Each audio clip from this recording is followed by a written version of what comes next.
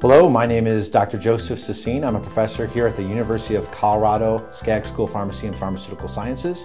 And today I want to talk a little bit about the new hypertension guidelines that were published in 2013.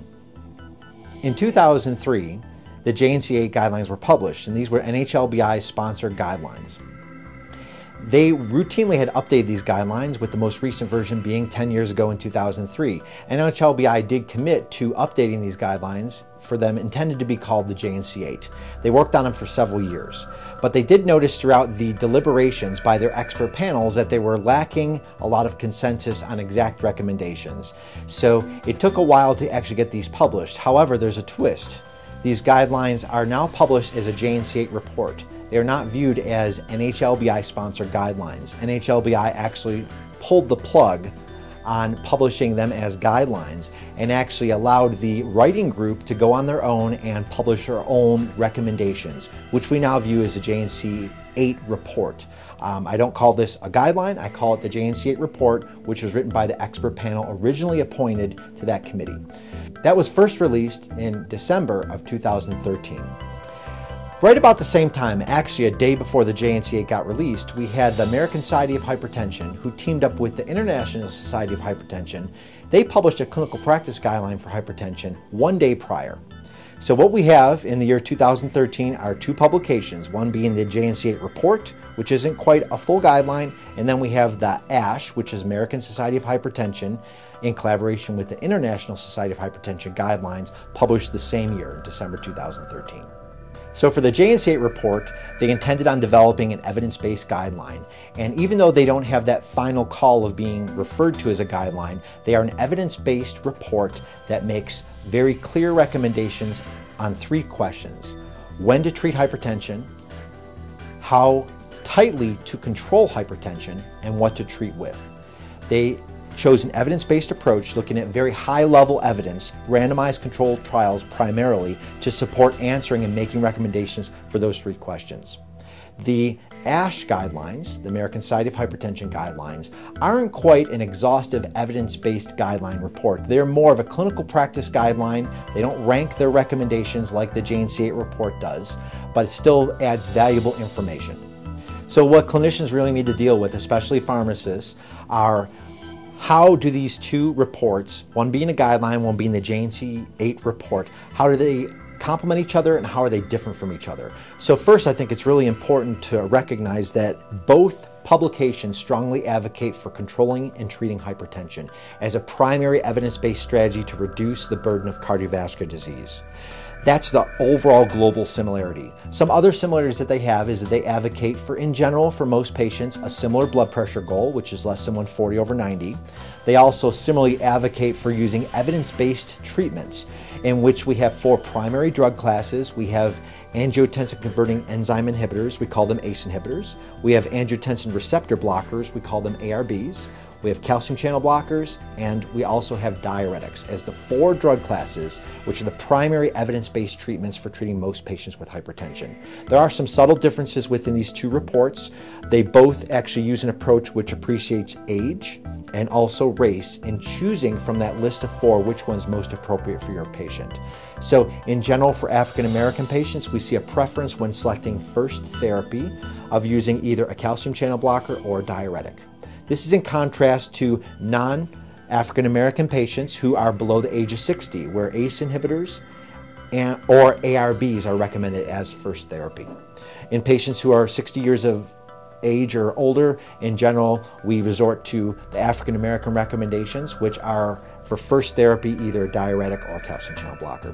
Where some of the differences lie and where actually people are highly debating are the exact blood pressure values. So as I said previously, the general blood pressure recommendation, which is different than in the past. In the past, we had blood pressure goals of less than 130 for some people, like with diabetes and kidney disease, then less than 140/90 for other populations.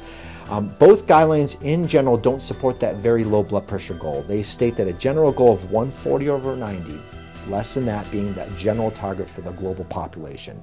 They do differ though in the population where they recommend a higher blood pressure goal, which is less than 150/90. The JNC8 report, based on raw evidence, very high level evidence, the best available evidence, sticks to their stance that that blood pressure goal for anybody who's 60 or older should be less than 150 over 90. The ASH guidelines actually increase that age cutoff point to 80. So they state everybody under 80 should be treated to less than 140 over 90, but when you get 80 and above, the ASH guidelines say that's when you should implement that less than 150 over 90.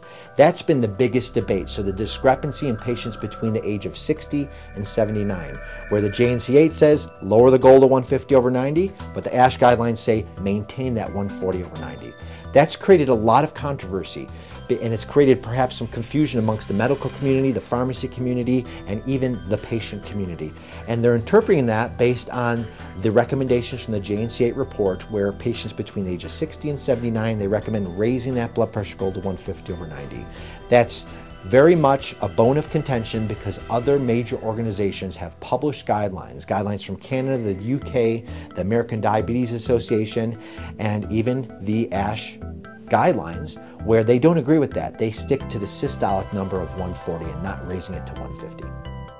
So when treating a patient who's 68 years of age, that highlights the controversy between these two guidelines. I think clinicians have to choose one direction or another to go in.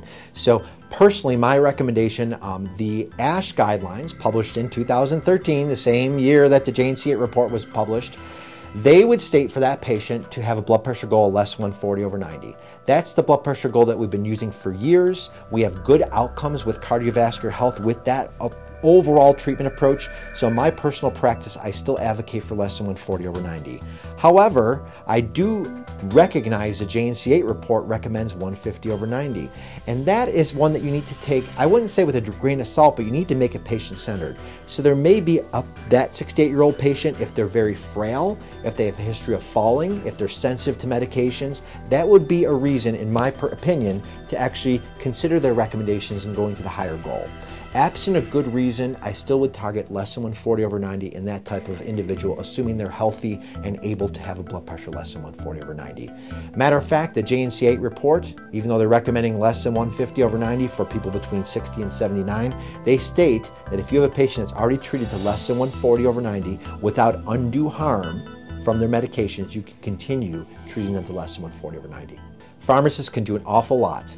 So one thing that they can do is they can advocate for patients through working with providers to provide interpretations of best available evidence and of these updated guideline recommendations. So we may have a slight difference in the exact blood pressure goal, but there's a lot of other recommendations there that advocate for selecting appropriate drug therapy.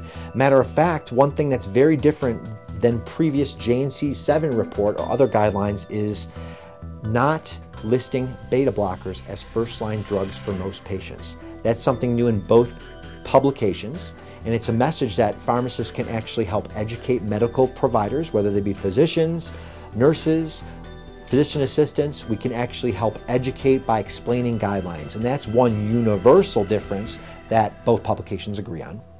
Also, they can be involved in disease state management to help clinical practices improve global care for treatment of hypertension. For example, we have a plethora of data that's been published over the past 5 to 10 years, which evaluate pharmacist-directed models of providing direct patient care. These models of pharmacists being involved with chronic diseases such as hypertension involve collaboration with physicians and other healthcare providers, but pharmacists really get in the trenches and provide that direct patient care with patients. It's proven to improve achievement of goal blood pressure values and selection of medications. So pharmacists, in addition to educating providers, they can also provide some of the collaborative drug therapy management to improve disease control. Another role for pharmacists on impacting patient care is being involved with patient-centered medical homes. Many primary care practices and other ambulatory clinics have adopted a patient-centered medical home approach, which is really an integrated way to provide primary care and ambulatory care, which involves pharmacists working with nurses, working with providers such as physician assistants, nurse practitioners, and physicians to globally improve the care of populations. Hypertension is a great example of a disease where it's proven that pharmacists can help improve disease state control, and when being involved in these patient-centered medical homes, they can look at HEDIS measures and they can strive to improve those measures, which will tangibly relate to better medical payments and reimbursement rates for the practices involved. Another thing that I think is important to keep in mind is the role of adherence. C. Everett Koop, our former Surgeon General, said at one point, his quote was, "Medications work in patients that take them." So we know an awful lot about treating hypertension. We know the proven benefits of reducing cardiovascular events and cardiovascular death, but all this knowledge means nothing if our patients don't partner with us to actually become adherent with their treatments. So in summary, we have two publications to help guide our treatment choices. We have the JNC8 report, and then we have the ASH guidelines, both published in 2013. We often fret over the differences between these guidelines, but let's really try to identify two things. One, the similarities, in which there's strong advocacy for controlling hypertension as a primary modality to reduce cardiovascular morbidity and mortality. We also have 4 top-tier drugs: ACE inhibitors, ARBs, calcium channel blockers, and diuretics, which are proven entities to treat hypertension and also to reduce the burden of hypertension. But also, please remember that both these publications have a preamble. And the preamble is sort of, with caution interpretation. So even though both of these papers that are published, the JNC8 report and the ASH guidelines, they have some recommendations, one being evidence-based and ranked. That's the JNC8 report approach. And another one being a clinical practice recommendation guideline. That's the ASH guideline approach. We have a lot of information as clinicians that we can apply to our patients. But do remember that the preambles in both these publications state that guidelines are not rules. Recommendations are not rules. And that clinicians must make patient-centered choices. Sometimes that patient-centered choice is a little different than the recommendations we read in these publications. So there should be good reasons to deviate from these recommendations because they overall are pretty well evidenced and well defended. But the clinician must make a prudent patient-specific choice based on the patient-specific presentation. If you would like more information, we are putting a link to the website for the Million Hearts Initiative in the description below.